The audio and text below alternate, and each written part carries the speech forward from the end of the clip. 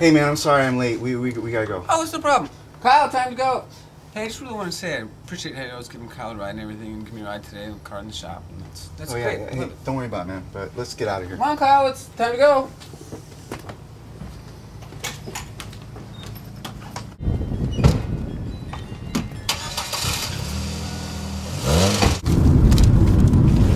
What to do with my glasses?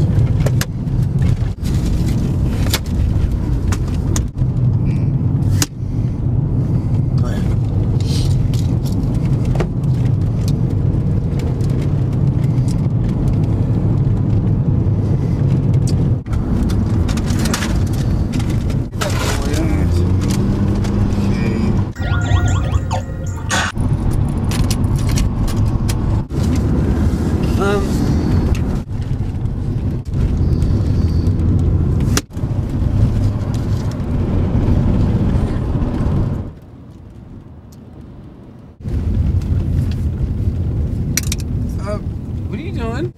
Hey, Kyle, does he shave all the time when he's driving? I mean, Jill, Dad, it's the morning ritual. I don't think you should be. I think I could drive while you shave. But if you pull over, I'd be happy to drive while you're shaving. Why are you taking your seatbelt off? What are you doing with your pants buckle there?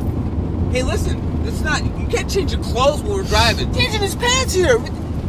Hey, Kyle, does he do this all the time? Well, look, I think we'd be better if maybe we could get a cab or something. You know, there's some joggers here on the side of the road. This is not all right. I think that you gotta pull over. Hey, are you hearing what I'm saying to you? Violin? Violin? What are you doing? Why don't you just let us out right here, and you know, we'll get a cab, and you can go on to work, and you know, everything will be fine. Excuse me. Hey, you can't play your fiddle in here. Violin, Dad. What are you doing? Excuse me. Hey. Hello.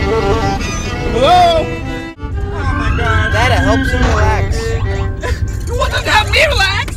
Listen, there's a black cord here. Oh my God. You know, maybe I was a little bit out of line there. I know that we gotta be a safe driver. I wasn't really considering. What? Look out!